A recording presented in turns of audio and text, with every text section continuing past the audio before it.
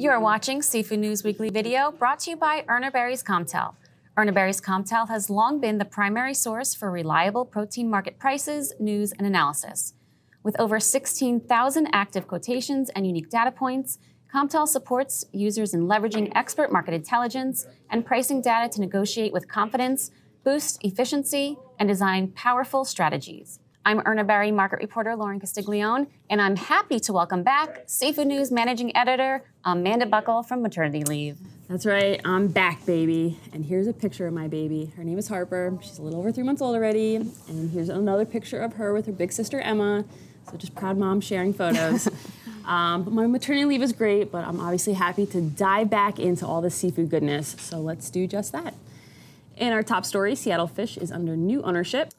The company, which has been owned by the Iacino family for 103 years, will now be owned by Armin Agra, a founder's company.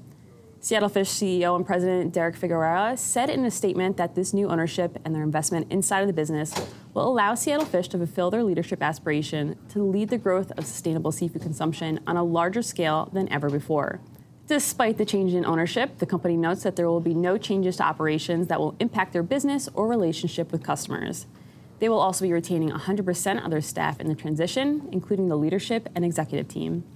In other news, a 967 square mile area in the Gulf of Maine will remain closed to lobster fishing for the winter following a federal appeals court ruling on November 16th. The closure aims to protect the endangered North Atlantic right whales. The ruling comes a month after the Maine Lobster Union was granted emergency relief from the closure by U.S. District Judge Lancey Walker. The three-judge panel wrote in its order that the district court misapprehended the record and overstepped its role in rejecting the judgments of the agency that Congress has charged with protecting endangered marine animals. The closure, along with the other rule changes, including state-specific gear marking and introduction of ropeless fishing gear, was included in the National Marine Fisheries Services Atlantic Large Whale Take Reduction Plan modifications. Moving along, U.S. District Judge Edward Chen denied former Bumblebee Seafood CEO Christopher Lischewski's motion for an early release from his 40-month prison sentence stemming from his role in the antitrust conspiracy to fix canned tuna prices.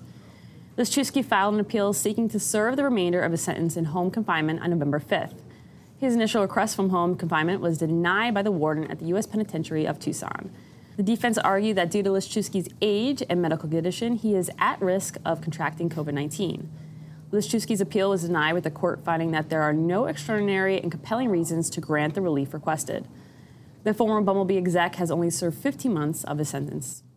And finally, congratulations are in order for Fixe co-founders Melissa Harrington and Emily Castro, who landed an investment deal with Lori Greiner on ABC's Shark Tank. Harrington and Castro, who launched their premium seafood delivery service in 2017, appeared on the reality TV show on November 12th. Explaining their business, which they say is set apart from the rest with their thaw, prep, and simple cooking instructions, the co-founders revealed that they were looking for a $200,000 investment for a 15% stake in their company. Shark, Kevin O'Leary, expressed interest for a 30% stake, but Greiner came in at 25%, which Harrington and Castro accepted. We spoke to the Fixe co-founders on the Seafood News podcast this week to get a more behind-the-scenes detail and find out what's next for the company. Be sure to check out the podcast when it's released on Spotify, SoundCloud, and Apple Podcasts on Monday, November 22nd. Subscribe to our channel below, and be sure to head over to seafoodnews.com or visit the Seafood tab in Comtel for a comprehensive look at the latest market and industry news. Thanks for watching, and you be well.